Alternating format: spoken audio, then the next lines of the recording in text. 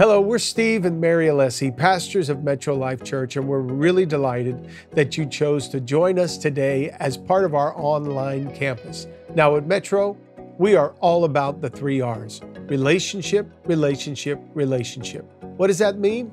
It means we value relationship with God being first and foremost. Also, relationship with each other. People who walk through the doors of our church, we value those relationships.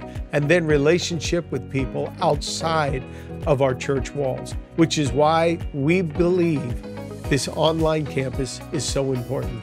It's allowing us to connect with you. This is us getting to know you, and we're excited to do that. If you haven't had a chance yet, would you subscribe to our YouTube channel? Turn your notifications on so every time we go live or every time we post a video, you have quick access to it. And we hope that this message will be a blessing to you and it will encourage your walk with the Lord.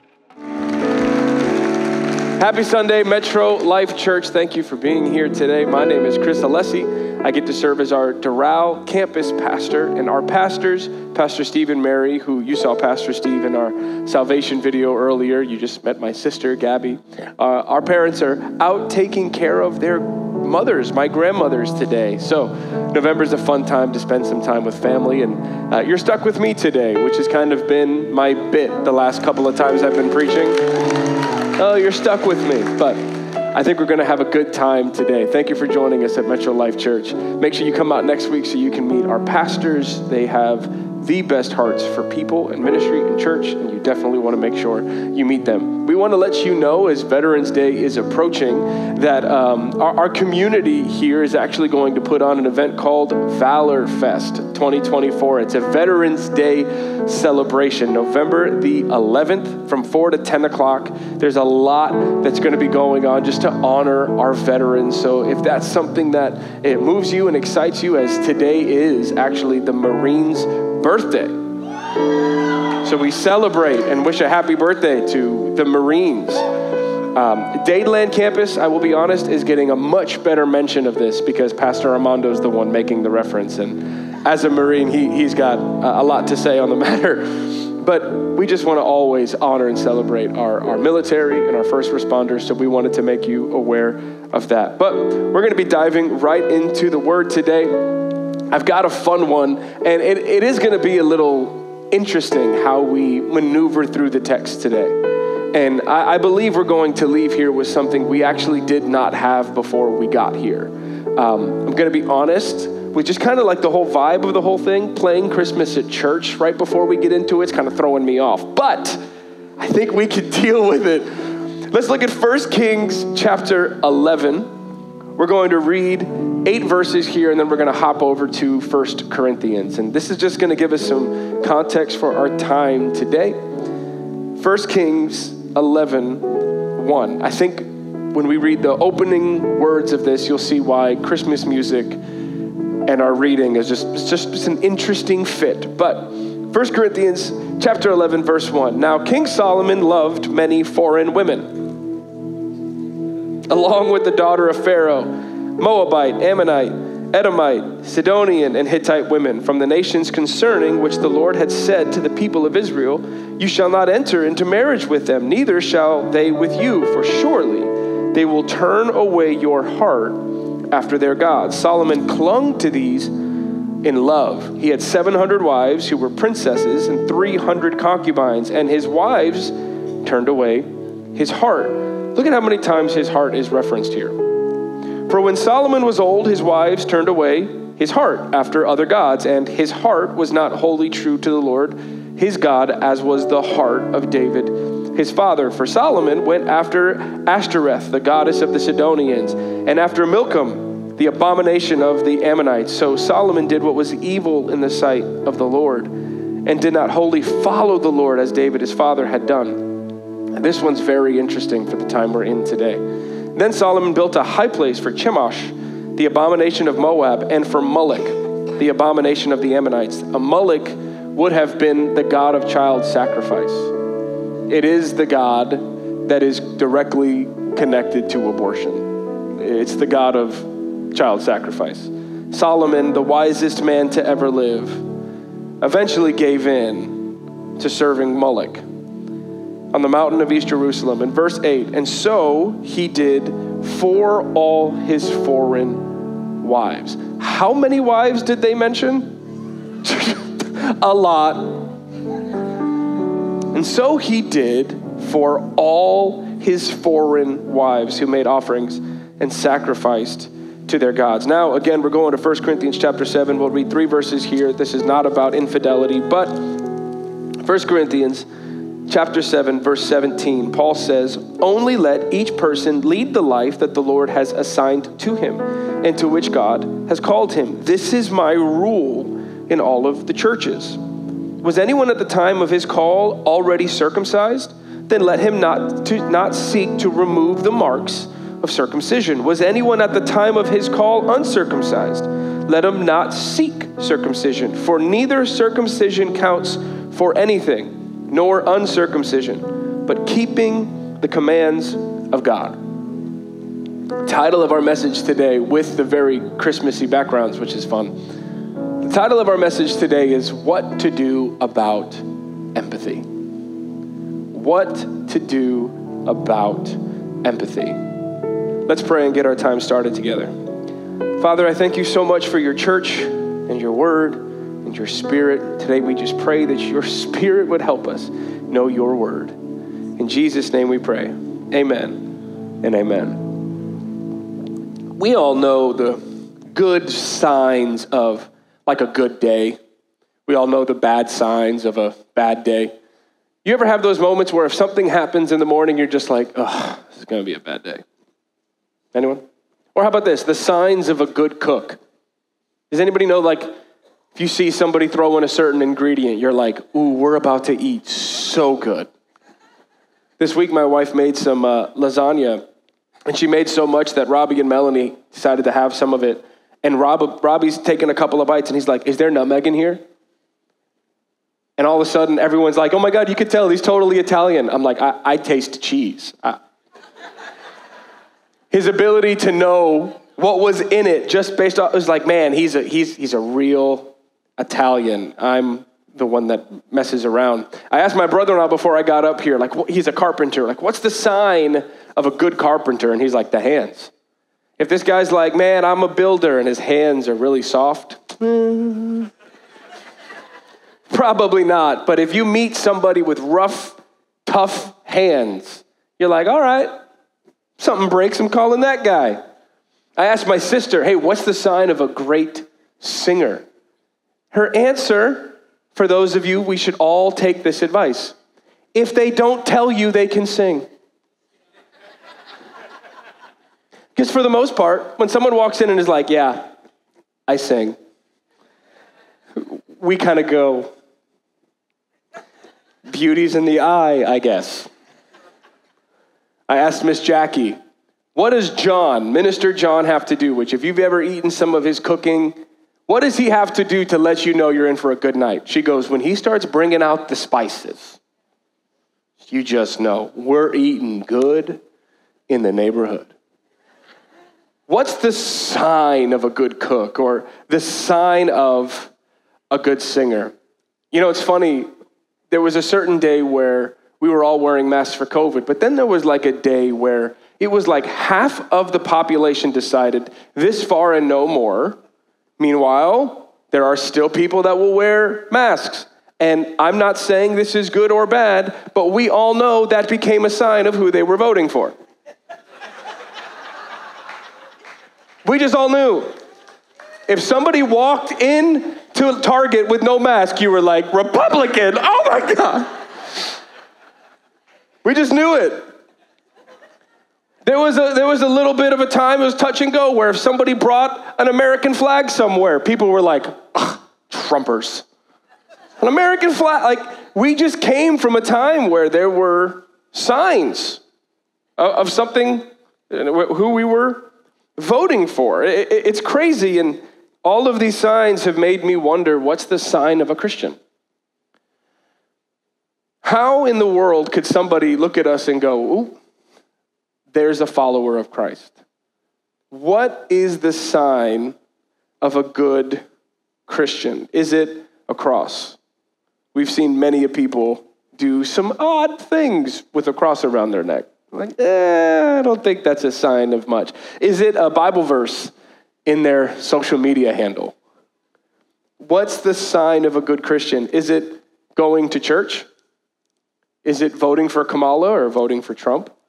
What's the sign of a good Christian? If we had to hone in on one operating system or one act, if we had to find one mark, one sign of a Christian, what do you think it would be?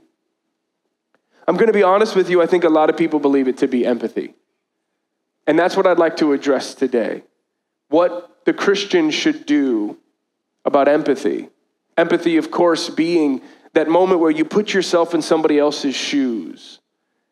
Kind of in the Christian's mind, it stems from the golden rule. It stems from when Jesus is approached in the book of Matthew by Pharisees, and they're trying to test him. And so they ask him, what's the greatest commandment? And of course, he says, well, there are two. Love the Lord your God with all your heart, your mind, and your soul, and love your neighbor as you love yourself. So some people would say that the mark of a good Christian are those two commandments. Love God and love people. That's the mark of a Christian. But I'd like to talk to you about that a little bit today so we can all be on the same page about the truth about empathy. You see, our faith ancestors, the Jews of the Old Testament, had a mark. Their mark wasn't as fun as bringing out the spices. Their mark was a little more awkward. It was a little more painful. And there's a day where Abraham is, convening and conversating with God, and God gives him a covenant, and it's a beautiful covenant. He's like, I am going to just do great things with you. And as a sign of that, I want you to be able to look at the stars. I want you to be able to look at the sand. And this is the sign of my covenant. But Abraham, there's a sign on your end. And that sign is circumcision. And now, Abraham had to leave that moment as a man in his 80s and somehow teach somebody else how to circumcise him. And then they went and circumcised all the men in their camps. And I just would love to have been a fly on the wall as the leader of our pack walks in and is like, all right, unzip. I spoke to the Lord. This is what we're supposed to do. You see, the scriptures talk of a great falling away. I think that would have been the great falling away. But it became their mark, the most sensitive area going under the knife. It became a mark that I was on God's team. And as men started to marry women that were Israelites of Abraham's clan and all the way on, they would have to take on that mark. Grown men would have to step into circumcision. They'd have to pursue it. And that's very odd. I'm not going to lie to you. It's odd to talk to you about it. I feel odd. But I remember a day in the Bible where one of David's daughters is mistreated. I'm putting it lightly, but was mistreated. The man who mistreated her wanted to marry her. And so her brothers are like, all right, you know what? If you want to marry her, you've got to take on our mark. You've got to get circumcised. And not just you, but like your whole family. If you're going to be a part of our family, you've got to take on our mark. So these guys are like, I guess he loved that woman a lot. And so all the men get circumcised. And they waited until the third day, where they would have been the sorest. And a couple of David's sons go in and kill them all. Because they had taken on their mark and they were sore. My question, again, is what's the mark of a Christian? If you were to get saved today while Stephanie prayed that prayer, if you were to give your heart to the Lord today, or if you've already done so, what is the mark that we're supposed to be pursuing, because there are probably moments, because we don't have all of the context or all of the knowledge of what was going on at the time, where when we read Paul say something, we don't really pick up what would have happened. But when Paul would have told the church in Corinth, do not pursue circumcision, there would have been an audible gasp in the room. In 1 Corinthians chapter 7, when he's like, hey, don't pursue that anymore, that's not our mark anymore, they would have had an audible gasp. Some of the men would have been like, while others would have been like, that's our history. Every man that's come before us has carried that mark. It would have been almost a break. For some, Paul would have been breaking away from their history and they would have stopped following Paul. But the truth is, the church had this problem on its hands. Jesus had resurrected, the world had seen it, and all these non-Jews, these Gentiles, started flooding to faith, and now they're becoming a Christian, and now they have to decide, do they take on our mark? And so Jews were pushing Gentiles, go under the knife, my friend. And yet Paul takes this opportunity to teach them about, actually, hold on, circumcision's not our mark anymore. We have a different mark. Now, again, I'd like to go back to empathy. I believe many of us believe it is empathy. And coming off of our election, I think it's a really good time to talk about it, because here in Florida, we just had to vote on something pretty serious. Two things that were pretty serious. 3 and 4, we needed to vote on marijuana and we needed to vote on abortion. And Florida said no to both. I believe it's a good thing. But many people struggle because these amendments kind of seemed like they were about other people, not necessarily us. Have you noticed the marketing of most of the different biblical value-based amendments or stances, like abortion? The way that the marketing, where it's rarely ever fight for you, and it's more like, hey, fight for women. The day after the election results, people woke up saying, America chose hate and they hate women. But it was because the marketing campaigns of many of these voting options, things that we have to vote on, were marketed based on other people. The average person isn't dealing with these things, so they're not going to get you up and out to vote on your own experience with these things, so they have to get you with somebody else's. So we were all trying to watch football last Sunday and couldn't help but see vote no on 4, vote yes on 4, vote no on 3, vote yes on 3, and all of them were bringing these sob stories. Left out, like it was all right in your face, and to a Christian, we have to kind of make a choice. Where does my faith lead me when it comes to voting on these things? What is the mark of a Christian? And if you believe the mark of a Christian is empathy, that it's really not about my life but their life, because I'm supposed to love my neighbor as I love myself, I think we need to look at what happened to Solomon when he led an empathetic life. Because there was a verse I did not read to you, 3 verses down, where God responds to the 8 verses that we read. Those 8 verses, of course, include that Solomon, the wisest man to ever live, who 3 or 4 chapters earlier watches one mother come in and say, hey, she killed my baby and then, or she killed her baby and then stole mine. And the other's like, nah, you killed your baby and now you're trying to steal mine. Talk about a hard first day at work. And Solomon's like, I have an idea, cut it in half. Knowing the real mother would step up and go, okay, hold on, I'd rather my kid live, she can have it. Every chapter involving Solomon, up to chapter 11, is Solomon's great faith. It's full chapters long of his prayers to God. It's details of the unbelievable temple that he built for God. And then all of a sudden, God is responding, and I'm trying to tell you something here because I don't have enough time, but when you look at all of the times God spoke to Solomon, it's massive, it's large, it's beautiful, it's horrifying in the best way.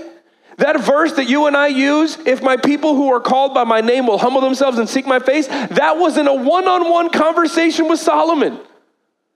Like, Solomon had some of the greatest moments one-on-one with God, where God is saying something so beautiful, but something happened to Solomon. And in verse 11 of 1 Kings 11, this is one of the last things that God says to Solomon. Therefore, the Lord said to Solomon, since this has been your practice, and you have not kept my covenant and my statutes that I have commanded you, I will surely tear the kingdom from you and will give it to your servant. Those first couple of words, since this has been your practice, you're done.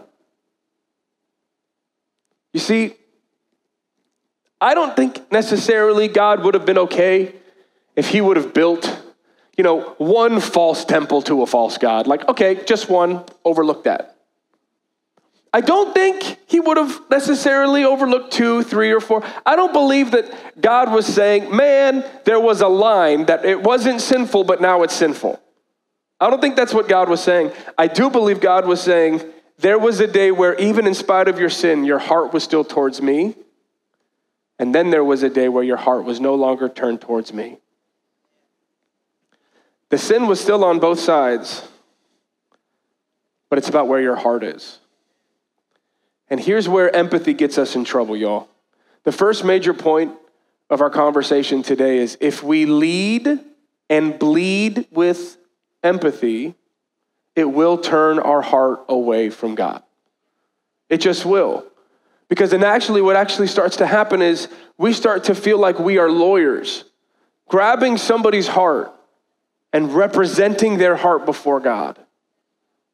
When you and I were always called to represent God's heart to everyone else. If you're looking at the issue of abortion or the issue of gay marriage, and you're starting from a place of that person's experience, you're leading and bleeding with empathy. And as beautiful as it is that a Christian is empathetic, you were never, ever, ever supposed to represent that person to God. You're supposed to represent God to that person. And when we show up starting with somebody's experience, we don't even realize the only God we have to offer them is a God that allowed that experience to happen. We are literally giving them a lesser version of our God. If you love somebody, the best thing you can do for them is to represent God's heart to them. Not by letting them do what they want, but by letting them know what God's heart desires. There is no better life than the life of somebody who can honor God's heart. Because when you honor God's heart, God begins to honor yours. Now you may be still thinking, Chris, but the golden rule. Do you know the golden rule? Those words are never found in Scripture. We added that in the 1700s. We plucked one verse and elevated it amongst all the rest. We said, that's the golden rule. And you might be thinking, well, didn't Jesus do that when he said, these are the 2 greatest commandments, to love your Lord, your God with all your heart, and to love others as you love yourself? We forget there's a third thing he said. Matthew 22:37, verse 40 says, on these 2 commandments depend all the law and the prophets. What he is saying is you have to fully ingest all the law, all the prophets, and from that place, love God and love your neighbor. But you never forsake the law and the prophets to love your neighbor. Do you know, in the issue of abortion, the very first false god ever referenced in Scripture? The first false god ever referenced is by God's own mouth. It's not a story of how somebody started to worship this God or that God. It is God coming to his people saying, do not give your children to Moloch. And yet Solomon built a high place to Moloch. You see, if we lead and bleed with empathy, we will turn away from God's heart and eventually turn our heart towards other people's. And you may be thinking that that is the mark of a Christian. I'm supposed to love people, but the same Jesus who told us to love our neighbor also said, if you choose family member, friend, mom, dad, kid, or anyone above me, you're not worthy of me. You see, empathy is not supposed to be our practice. We're not supposed to spend every single month like we do November. In the month of November, we tell you, take your offerings and go bless somebody. Go be empathetic. Go look at somebody that is outside of the church, that doesn't know the Lord. Pay their groceries, pay their gas. That's not supposed to be our practice year long. It's supposed to be something we do. It's never supposed to be our full practice. I want to ask you, if you met a doctor, you wouldn't say, how's your career? You'd say, how's your practice? If you were to look at a lawyer, you would say, hey, how's your practice? You see, empathy is not supposed to be the Christian's practice.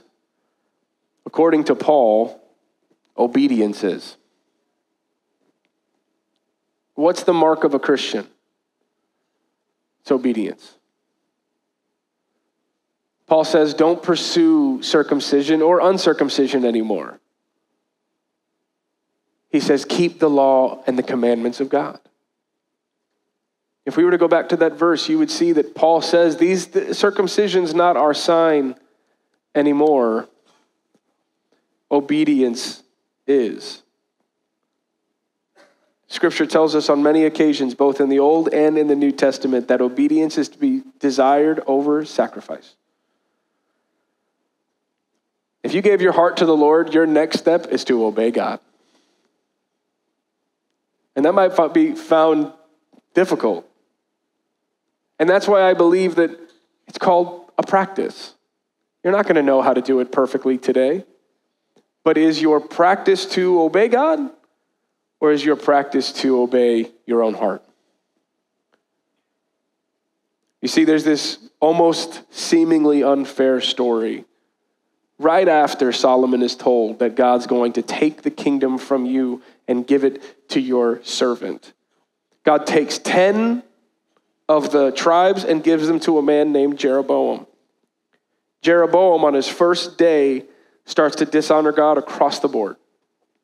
If you go read what he did, that man was not a God-honoring king whatsoever. And so God sends an unnamed prophet, a man of God, to go confront him.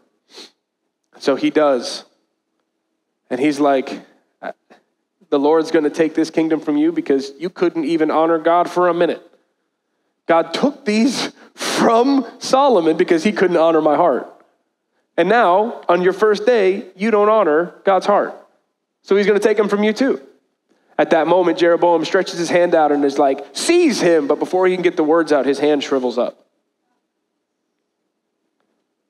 He says, pray for me. Can you imagine? Kill him. Hey, don't. I need his help. Pray for me. Let my hand be restored. And so the man of God, who's not named, prays, and his hand is restored. And now he's like, dude, you can't go anywhere. You got to stay here. Spend the night here. And he goes, no. He goes, come on, have a meal with me. He goes, no. God told me not to sleep here in this city, not to eat here in this city, not to drink here in this city. My only responsibility was to show up, represent God's heart, and leave. And so he does. Takes off. Leaves. On his way out, an old prophet, also unnamed. He is referenced as an old prophet. He hears about this and goes, I want that guy here. And so he sends for him, and he's like, hey, come spend the night at my house. He goes, I can't. God told me I can't stay in the city. He goes, come on, come have a meal. He goes, I can't. The Lord told me I can't stay in this city. And then the Bible says these words exactly. Then the old prophet lied and he says, hey, an angel appeared to me. You know the mark of a Christian that might not always be fully accurate? If they have to always comment on, the Lord told me. Because he walks in and goes, no, the Lord told me. And what do you do at that point? It's like somebody got like a go to jail card, and then somebody put on a get out of jail for free card, and then there was like a reverse Uno card. It's like, how do you win this game? The Lord told me. Well, the Lord told me. Well, the Lord told me. I've heard it best said that the messenger is perfect, the message is perfect, but the receiver is not. Moving on. And so this old prophet lies and goes, come stay with me. And the young, unnamed man of God listens. And he goes and he has dinner. And now the prophet who lied, all of a sudden the Holy Spirit comes on him, takes over, and speaks through his own mouth. I told you not to stay, not to eat, and not to drink. And so tonight, onlookers will walk by your dead body. The same voice that lied to him now just told him you were supposed to be obedient. That's a hard pill to swallow. But you know what it shows us, Christians? It shows that, and this is my second point, when it comes to obedience, we have two options: total or diso. That's our options. We're either totally obedient to God or we're disobedient to God. This is the mark of our faith. I'm either totally obedient or I'm disobedient. And so let me ask you, are you being obedient? Are you walking in obedience towards God, or are you walking in your opinion? Are you voting from a place of experience, or are you voting from a place of God's heart? Where are you today? Because I want to encourage you and let you know that this is not a difficult sermon. This is the easiest sermon to preach ever. And it's the easiest one to receive, because now all I have to do is leave and listen. If we choose to disobey God, then guess what? Our life becomes substantially harder, because now we have to become the expert for everything we do. You've got to get everything right. You've got to know how to maneuver through every hurdle. But if we choose obedience, all we have to do is follow. If we choose obedience, all we have to do is say, okay. I want you to think about that mark of circumcision and how painful and awkward it got. How weird that must have been for Abraham to walk in and go, all right, guys, here's the deal. This is what God just told me. How sore people were for taking on the mark of Jesus, taking on the mark of believers, because apparently 2 or 3 men were able to come in and kill a whole clan of men because they were that sore. So the mark caused that much pain.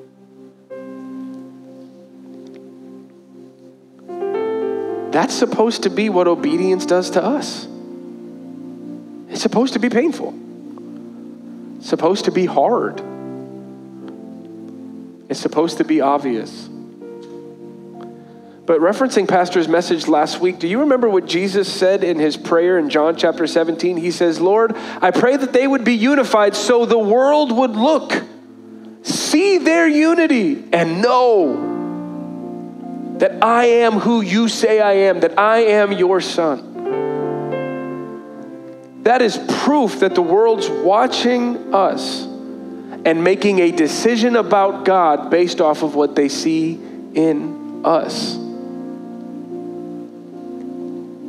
I don't know if the world is flooding to an empathetic church, but I wonder what the world would do to an obedient one. I wonder what the world would do in this time if they looked at the church and saw an obedient one. that doesn't get caught up in their agendas and their schedules and their experiences, but rather says, all of that is pulling me back. I need to look at who God is, what God wants, and let that pull me forward.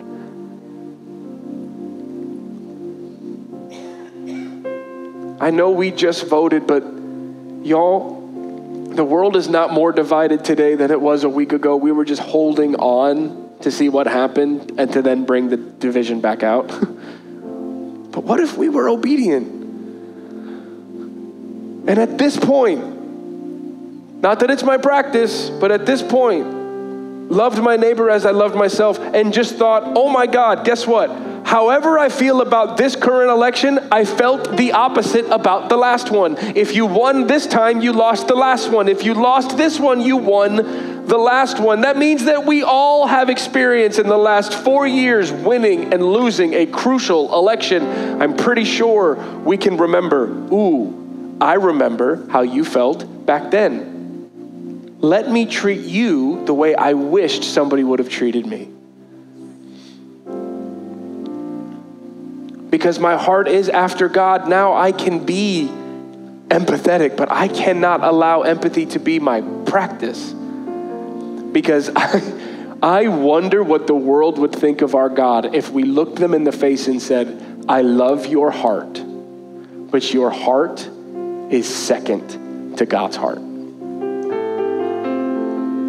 I love God's heart a lot more than I love yours.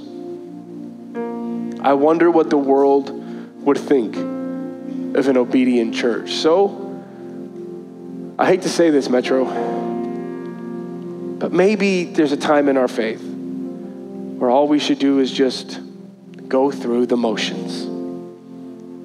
You're told to give, so give. You're told to read, so read.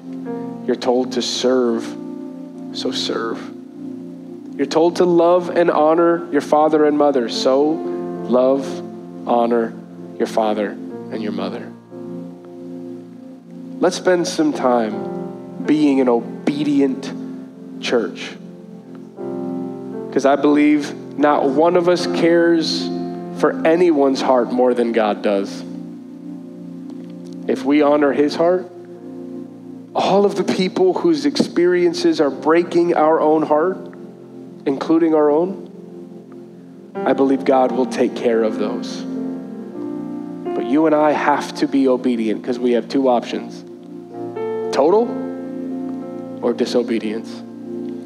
I pray we'd be totally obedient to God. Amen. Father, I thank you so much for your word, and I pray you'd make every word much more. Help us through your Spirit to be obedient. Help us and embody us so we can be empathetic when it calls for it, but helping us to never ever forsake your heart at the expense of somebody else's. Heal our own hearts, Father. Help us put on our own masks so then we can go into the community this November and be a blessing and to serve and to love because we love your heart. In Jesus' name I pray, amen. And amen. Thank you so much, Metro. Before you check out and click off this video, listen, thank you for letting us speak into your life. Hopefully, the message you heard has inspired and encouraged you. Now, if you want to find out more about Metro Life, you can go to our website at metrolifechurch.com. And right there, you'll see more and more about what this ministry offers you. It's great to have you joining us online, but we want you to step into our world if you feel so compelled to do so. And if you would like to make a donation through an offering, you can do so because right on your screen, there's a little tab for giving. Click on that tab. I promise you, you'll be blessed as you do give. So thank you for watching with us. Thank you for joining our online campus family. We hope you have a great week, and we hope that if you're in the Miami area that you would come and personally visit us so that we can shake your hand and get to know you. Have a great week.